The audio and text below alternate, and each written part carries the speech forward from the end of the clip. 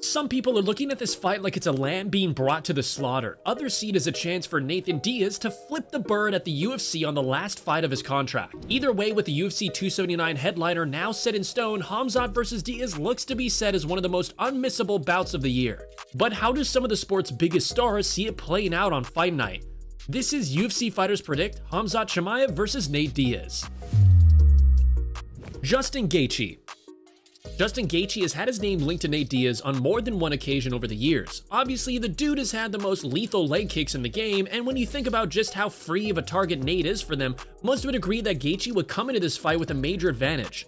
Justin definitely is a bone to pick with Nate though, but as soon as he realized that the Stockton legend would be taking on Khamzat Chimaev at 170 pounds, he couldn't help but give him some major respect. Say what you want about Diaz, but that dude is not afraid of anyone, and Gaethje, while he still thinks that Nate is clearly ducked Khabib, gave his rival props for signing on the dotted line to take on Boers. So how will that bout go for Diaz according to the highlight? Well, at first Justin gave him a 0% chance of winning, before then changing his mind and giving him a 1%. In his view, the lack of power in wrestling will be a huge problem for Nate in there, and unless something truly miraculous happens, Chimaev's undefeated streak will continue on without much issue. Of course not. I know he's I heard he turned down Khabib about 20 times, so for him to on me for losing to Khabib, I find that hilarious. What Saturday you say? But if he's fighting Khamzat next, then I gotta give him some credit. You don't see that fight going his way? I don't know. Of course not. but you know, again, I'm a fan of the sport because anything can happen at any time. But he doesn't. What's he gonna? He's not gonna out wrestle him. He doesn't even have the power to shut. I mean, to shut someone's light out on accident. You know, so no chance. He is a 0% chance. 1% chance. Brendan Schaub. Brendan Schaub might not be known for his amazing takes on the general happenings of the MMA world, but to his credit, his opinion on Nate Diaz versus Khamzat is pretty spot on. According to the former UFC heavyweight, if Chimaev goes in there and tries to take a similar approach that he did to Gilbert Burns, he might be playing right into Nate's hands. Khamzat was pretty disappointed with himself for brawling with Durino last time around, when a smarter tactical game plan would have served him better. In Schaub's words, if Khamzat goes in there looking to scrap, who knows, he might learn a thing or two about Nate that he didn't expect. Diaz's own route to victory will probably come by way of submission, especially if he can gas out Boers on the feet. And that seems to be where Brendan's thoughts lie. Even if he didn't outright say that he's picking the underdog here, most are giving Diaz no chance, just like Justin Gaethje did, but for Schaub, when you have a fighting spirit like Nate's, there's always a chance of springing the upset. For Brendan Schaub, seeing him pull off a win like that, given how much it would hurt the UFC, would be nothing short of hilarious. I'm a big Khamzat fan. Obviously he's a favorite. Well, I think minus 1100 favorite, some shit. Yeah. So you know, I would be interested to see, because you know Nate's tough, man. And if the same Khamzat that fought Gilbert fights, that's gonna be a tough fight for him. So he has to fight smart, fight the game plan. But Nate can win this fight. I do think Nate can win this fight, and I think it'd be hilarious. Could mess up the UFC's plans. Sean O'Malley. Sean O'Malley just signed himself down for a fight that's eerily similar to Chimaev vs Diaz. Not many people are giving him a chance at beating the #1 ranked Petr Yan in his next outing. But after spending years hovering around the fringes of the top 10, O'Malley truly believes he's ready to make a dent at the bantamweight top 5. Like him, Nate Diaz is also expected to lose against his next opponent, and O'Malley isn't so sure that he should rule him out.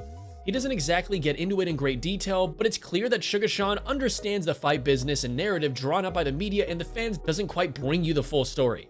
On top of his clear interest in Nate's status as an underdog, O'Malley is also quite curious just how well this pay-per-view will do. Both Diaz and Chimaev are pretty huge stars, and even though a lot of people are writing this fight off as a showcase for Khamzat, Sean O'Malley believes that even if it does do great numbers, Nate cannot be disregarded as a threat to the Chechen contender. Whether he himself can get past Petr Yan is anyone's guess, but we're moving into a very, very interesting time in two of the UFC's most popular divisions, that is for sure. I think a lot of people are just kind of writing Diaz off. You know, I think 90% of people think Khamzat's going to go in there and ragdoll him. I don't necessarily think that's true, but I think that's kind of the narrative around that fight. I'm actually very curious to see how much that sells. Nate Diaz is a massive star, obviously, probably top 2 in the UFC right now. But I'm very interested in seeing how many pay-per-views that sells. If it does over 400,000, if it, you know, I think, do people want to pay to see Diaz get whooped? I don't know. I'm curious. Gilbert Burns. As Khamzat Chimaev's last opponent and the man who managed to survive the most time inside the cage with him, Gilbert Burns knows exactly what the dude is capable of. And you best believe that he was impressed with what he saw. So with an eye on the upcoming matchup between Khamzat and Nate Diaz, Burns makes it very clear that he's definitely going to watch it as a fan, but it's not really a fight that makes sense. He even says that he doesn't think Diaz has a chance of winning and that Khamzat will just be too much for him in every facet of the bout. The fan in Gilbert Burns can't help but be swept up by the whole spectacle of it all, but his prediction is a pretty bleak one for the Stockton's favorite fighting son. His own fight with Chimaev was, of course, razor close, so don't be too surprised to see Gilbert calling for a rematch if he can win this next outing. It doesn't make no sense for me, you know, I don't know. As a fan, no ranks, no nothing, as a fan, yeah, I'm watching that fight. I don't think Nate has a chance in that fight. I would like to take that, to get that fight. I don't think he has a chance, but as a fan, I'm watching. Want to take your own win this weekend at UFC 278? This Saturday, our partners at DraftKings, the official sports betting partner of the UFC, are giving $200 in free bets to all new customers that bet $5 on any fighter to win. That's right, bet $5 on any fighter and get $200 in free bets instantly no matter what. If you want to heat up the action even more, you can combine multiple bets in the same fight, like which fighter will win, how long the fight will last, and more in the same game parlay. Your bag gets bigger if all your bets hit. DraftKings is safe, secure, and reliable. Best of all, you can deposit and withdraw your cash whenever you want. This weekend, we're riding with the Nigerian Nightmare, Kamaru Usman, Luke Rockhold, and Jose Aldo. Who do you have winning? Download the DraftKings Sportsbook app now, use promo code WATCHMMA, bet $5 on any UFC 278 fighter to win, and get $200 in free bets instantly, no matter what. That's code WATCHMMA this Saturday at DraftKings Sportsbook, the official sports betting partner of the UFC. Leon Edwards. One man who will have some real interest in the UFC 279 headliner is Nate's former opponent and the man who was scheduled to fight Chimaev on numerous occasions, Leon Edwards. As the next in line for a crack at Kamaru Usman's belt, if he does in fact win, it's pretty clear that the UFC will move to set him up for his first title defense against the winner of Khamzat versus Diaz. Leon thinks that the UFC has done Diaz dirty by setting him up against a young, hungry wrestler, adding that it would have been better to see him in there with a fellow veteran of the game. But this is the fight that we've gotten, and for Edwards, his money appears to be on Khamzat, as much as he would love to see Nate Diaz get the job done. It's important to remember that Nate was a massive betting underdog when he took on Leon over 5 rounds, and though he was totally outclassed for the first 24 minutes, the insane rally he pulled off in the final 60 seconds left him with the most Diaz-ish moral victory imaginable. So yeah, we're guessing Leon wants that rematch. If I put money on it, I'd probably go Khamzat, you know, and but I would love Nate to get it done. He's done so much for the company, and I wish they gave him probably like another veteran, probably just a nice fight to bow out to, you know, and to give him like an up and coming guy that's had like what 4 or 5 fights in the UFC and a wrestler guy as well, you know. I think it's fucked up really. They should have gave him a better fight, but I'd love Nate to get it done. But like I said, if I'm a betting man, I'd probably go Khamzat. Remember, if you're enjoying our content and want to see more, be sure to leave a like before subscribing to the channel so you don't miss out on any of our weekly uploads. Daniel Cormier. One word that most are using to describe this fight is mismatch, and the former UFC 2 division champion Daniel Cormier is no exception. When Khamzat took on Gilbert Burns last time around, DC didn't see a fighter struggling to implement his usual game plan. He saw a young welterweight contender proving the world that he doesn't have any quit in him. He showed us that he's not willing to give up on himself, and this, along with his power and his wrestling skills, gives him a major advantage against the hard-nosed Nate Diaz. Cormier, like many of us, just doesn't see a path of victory for Nate in this one, and in a battle of wills, DC thinks that Khamzat is about to surprise us in a big way. It will not be as valuable as a win over Nathan Diaz. Then you got to expect that he will fight Kamaru Usman next. This kid is dangerous. He has a ton of power. And like you said, what we saw in the Gilbert Burns fight is that he's tough. He's not going to give up on himself. So maybe he seemed as though he wasn't as dominant in that fight, but we saw him against another guy that's right at the top of the division, go through the fire, and not only win, but win in what can be considered one of the best fights that we've seen all year. So I just think that these guys are at different points in their careers right now, and I do believe it's a mismatch. And Nate's going to say something to me, but I hope he understands that I'm doing my job, you know? Michael Bisping. If there's one recurring theme to a lot of these predictions, it's that the MMA community have had a major level of respect for Nate for accepting this fight.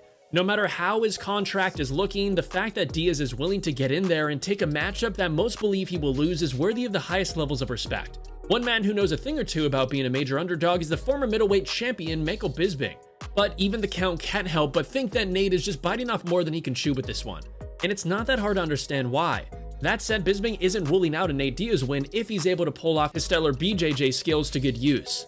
The idea of Diaz winning on the feet is a pretty long shot, but Bisping seems to think that Nate could well catch Chimaev napping on the mat if Boris is not careful. Hell, look at what happened to Conor McGregor. When you have a fighter as determined and as tough as Nate, ruling out a crazy submission is never a wise idea, but that Hail Mary finish is probably Diaz's only realistic route to victory according to this UFC Hall of Famer.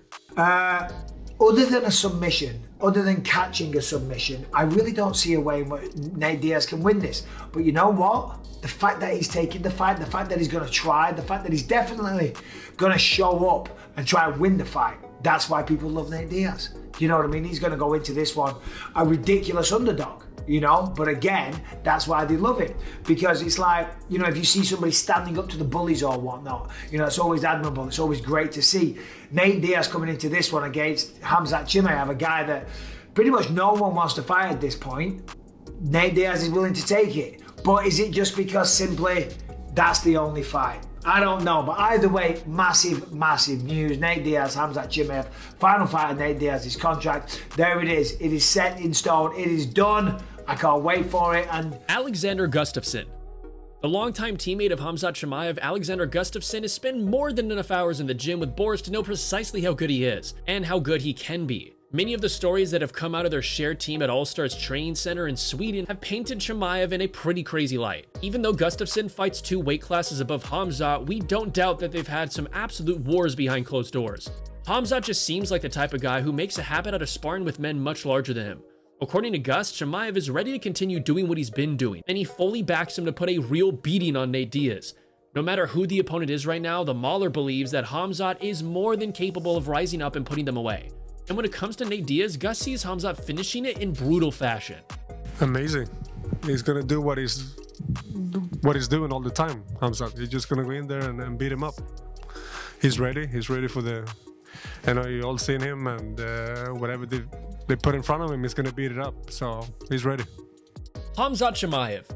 Khamzat Chimaev might be the bluntest fighter in the sport today. He doesn't waste time with long, drawn-out predictions. He keeps it simple. He's a hungry wolf, and he's going to smash every single fighter in his path. There's clear respect there for Nate, as Khamzat explained to Ariel Helwani that he admires what Diaz has done after taking the fight, calling him a legend and a gangster. But as a gangster from Chechnya in his own right, he's very calmly explained how he makes a habit of eating other gangsters for breakfast. Talking about a chilling prediction, right? Whether the UFC gave him Diaz or a shot at the 170-pound champ Kamaru Usman, the end result, according to Boris, would not change. All that remains now is to see how these two legendary characters match up once their microphone's in front of them, because that opening press conference is going to be a hell of a time. But his respect for that guy, he took that fight. You know, he knows I'm younger and hungry, you know, like I'm going up and take my belt, and the guy show up and fight with me. She's respect for him. You posted a picture of you at his funeral. Yeah. Do you feel like you are being, you know, pretty much picked by the UFC to end his career, on a bad note? Do you like this position? Do you feel comfortable with this position? Yeah, why not? But for me, it actually doesn't matter. If they will give me Kamaru Usman, I will do the same thing, you know, like, but for me, it doesn't matter. The guys just fight, you know, he's still dangerous, you know, he's like, he fight the last second. And I'm happy he's fighting with me. He's one of the legends, you know, like one of the speaking, everyone speaking like gangster. Now I'm gonna show who's the gangsters, you know, like I told that before, we Chechnya, we from Chechnya, we grow up on the war and we eat the gangsters for breakfast, you know. And that'll just about do it for this video. But how do you think this UFC 279 matchup will play out? Will the strong momentum of Khamzat allow him to defeat one of the biggest stars in the sport today? Or will Nate be able to pull off the upset of the year? Again, if you've enjoyed today's video and want to see more, be sure to leave a like and comment before subscribing to the channel so you can stay up to date with all of our latest uploads. Thank you for watching. What's up, everyone?